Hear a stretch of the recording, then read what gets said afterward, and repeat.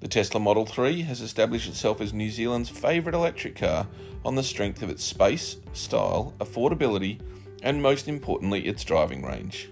But this car could challenge that position. It's the all-new Polestar 2, the first fully electric vehicle from Volvo's dedicated EV brand. Available in 3 model variants, prices start at $69,900 for the entry-level standard range single motor with a 69 kilowatt-hour battery pack. Or for an extra $9,000, you can choose the long-range dual motor with a larger 78 kilowatt-hour battery. Both models are eligible for the maximum $8,625 rebate under the New Zealand Government's Clean Car Discount Scheme, which makes them exceptional value for money. Or if you want the full Monty and you're prepared to forego the discount, then you can fork out $93,900 for this, the range-topping long-range dual motor version, which, as it suggests, has the bigger battery, but also a twin motor configuration. Both single motor variants produce 170 kilowatts of power and 330 newton meters of torque from the front mounted motor and can accelerate from 0 to 100 kilometers an hour in 7.4 seconds. The entry-level model has a driving range of 470 kilometers on a full battery and can be recharged up to 130 kilowatts, taking around 35 minutes to replenish from 10 to 80%. The bigger battery pack in the long-range variant increases the driving range to 540 km on a single charge and can handle charging rates up to 155 kilowatts, but it takes the same time to refill. The dual motor configuration in this range topper almost doubles those performance outputs to 300 kilowatts and 600 newton meters, which subsequently drops its ability to sprint from 0 to 100 km to just 4.7 seconds. But the extra grunt does take away some of that energy, and its driving range is reduced to just 480 kilometres. Even still, that's probably more than you'll need for the average weekly commute to work and back.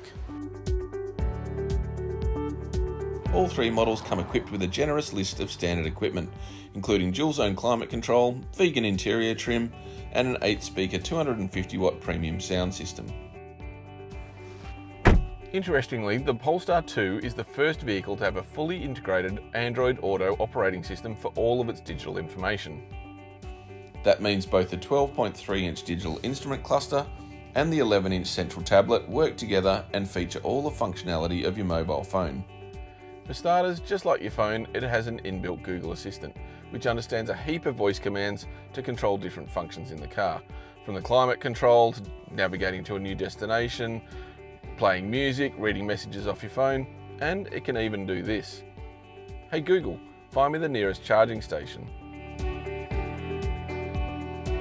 It also uses Google Maps as the native navigation platform, which always ensures the data is up to date. And the map information can be displayed on the central tablet, in the instrument cluster, or both.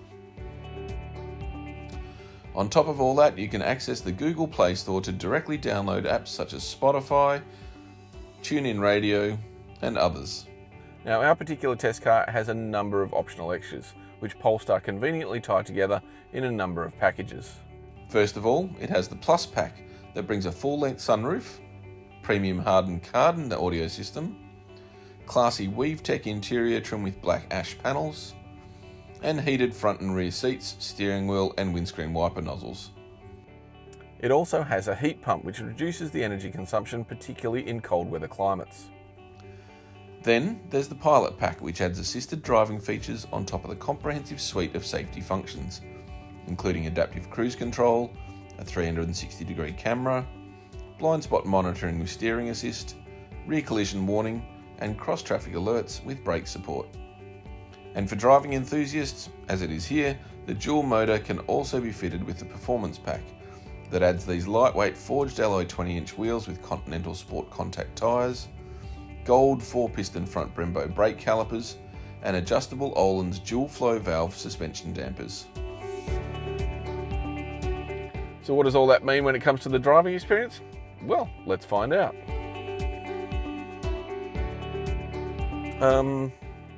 Before we get going, there seems to be something critical missing. I've got a proximity key, which obviously opens the doors and things, but I can't find a starter button. Instead, this car is really, really smart. It knows once you're in, you're ready to go. All you got to do is buckle up, flick it into drive, and we're off.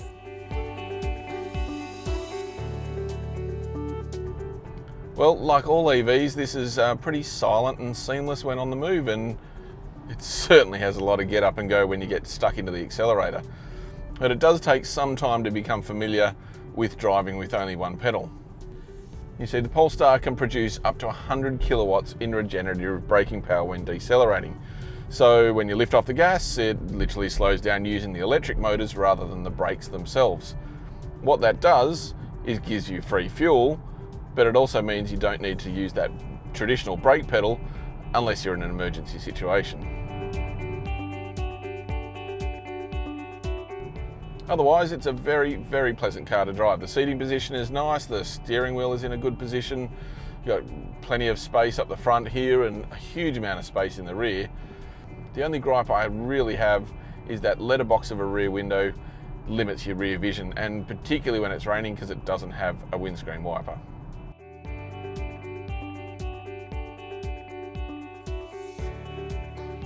It also handles really, really well. The steering is nicely weighted, particularly for an electric car, which can sometimes feel a bit aloof and digital. This one doesn't. It also corners really, really well thanks to that low centre of gravity. And the performance pack upgrades, well, they make it surprisingly fun to drive. In town, it's a little bit stiff on the suspension at the moment, but because it's adjustable, I can wind it back and make it comfortable over some of these pockmarked roads. And then, on a twisty mountain stretch, you can simply tighten them up before you go out, and it eliminates all of that body roll, and this car is surprisingly fun to drive.